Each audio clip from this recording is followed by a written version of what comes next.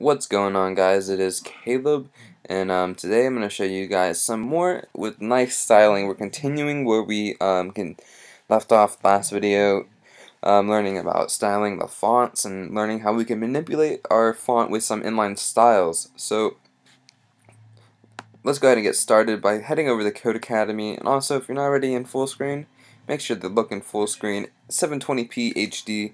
Let's go ahead and get started resetting our code. And let's learn how to change the background color. As author Ling Li writes, the previous section covered a number of nice tricks to control how the text looks.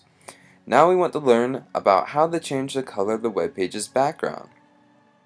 Again, the style attribute is used. We make it equal to background-color and then the color we want. In this case, we're using the color red. And it's easy as that. So the instructions are, change the background color of the body to brown. To do so, add the style attribute to the opening body tag. Change the background color of the ordered list to yellow. So we go ahead and view our preview right now. We just have a pretty dull white and black HTML web page. But if we go up into our body, add our inline style, and specify background dash color, and then it wants us to change it to a murky brown, so just say brown, and then change our ordered list, so we do a style in the OL tag equals background dash color, and we change it to yellow. We will get this. Oh no, we did not get it. Okay, so what happened? Oh, yellow. Yellow. Let's see if we view it now. No yellow. Background. There. Oh, no. Error. Major technical difficulties. Okay, so now if we view our preview, ta-da! We get this somewhat, it looks like red, not even brown, body color. Then we get the yellow in our ordered list. So if we go ahead and submit the code, we get the way to go. So let's start our next lesson. Aligning the text. Ooh.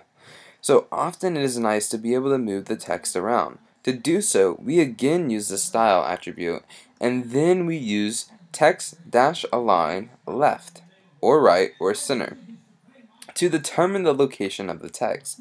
So, for example, they just have an inline style within the start of the heading 1 tag, and they're saying text-align, colon, and then they're aligning it to the center. So the instructions are to make the H3 header align center. To do this, let's go ahead to the H3 tag, add our inline style, and text-align,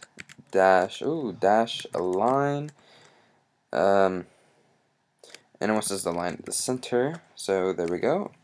And make the first item in the list align left. So I'm just going to copy and paste this. So Control C, go into our first list item, space, and I'm going to paste it. Now change center to left, and it wants us to do the same thing for the second list item, except it wants us to be center. So if you're copying and pasting like I am, it's the same exact thing, so you don't have to change it. And for the third one, it wants us to change it to the right. So this will show us and give us a feel of what it all looks like. Oh no, we got an error. Let's go back. Let's see, text-align, ALING, and then it's aligning to the center. Make sure the H3 is aligned to the center. Ooh, what's going on here? ALI.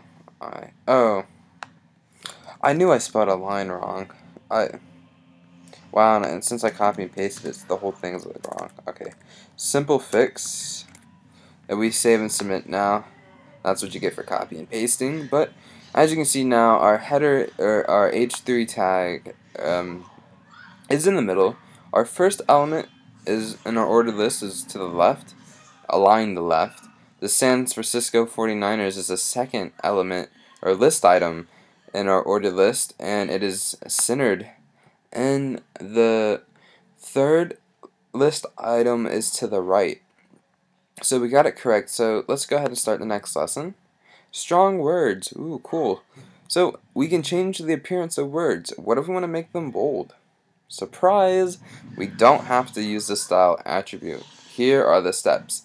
Now, note, you can use the style and you can manipulate CSS or text on the screen with Cascade style sheets and make them bold. But in this demonstration, we are going to use the strong tag.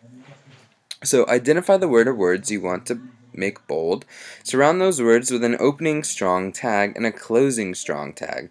Celebrate how awesome you are at HTML. Easy, simple, not even complex. So the first thing is first. It wants us to go ahead and bold the word sing on line 7. So make sure that you don't get the little question mark in there, because if you do, you will not be able to pass this exercise. I learned that through trial and error earlier, but it's alright. I'm just going to go ahead and cut and paste this back in there, but cut out string, and I'm going to type in strong, and whenever I close the first start of the tag, you will see that it threw in the in strong tag, and now I'm going to paste it, and now you can see that I have sing in the middle. And you could simply do this too, guys. All you have to do is just type it in there, but I'm just copying and pasting. It's just a lot easier.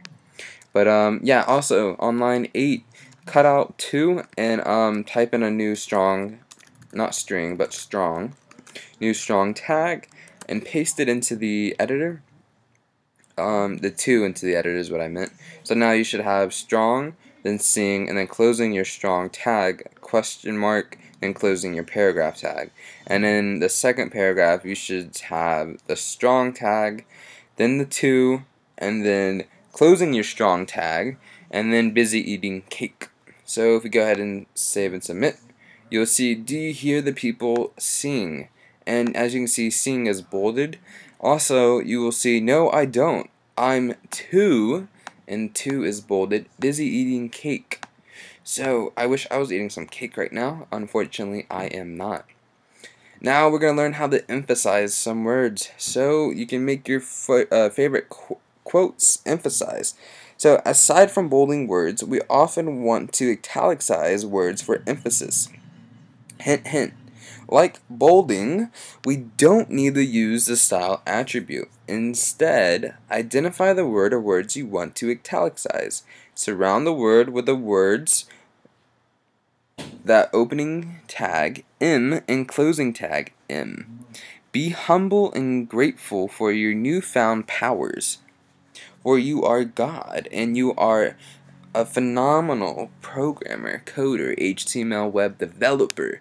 You are unstoppable with your powers. Yeah, anyone could care about that. But on line 7, italicize the word that. So to do that, go first, double click the word that, Control X, or I'm going to go Command X, and I'm going to cut it out. And now you're going to add your new found tag EM, which stands for emphasis, and now you're going to paste or type in the word that. Then on line number 8, you're going to do the exact same thing, except you're going to do it the so, and create your new M tags and paste it back in there. And so now you should have M that, then closing your M tag, starting your M tag, so closing your M tag, then tired, and saving the code. Now you'll see, hey, don't do that, or don't say that, exclamation mark. And then I am so, and the so is emphasize, tired. And make sure that you're not getting the exclamation mark over here, emphasize, because that will result in an error and you will not be able to pass this exercise, which is stupid. So now, with all the great learning of our new tags, we have a lovely summary. This has been an incredible busy lesson, and you've covered a lot. So congratulations.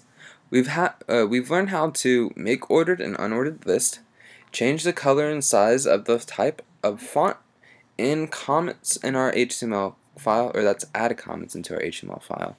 Change the page background color, align text, and bold and italicize text as well.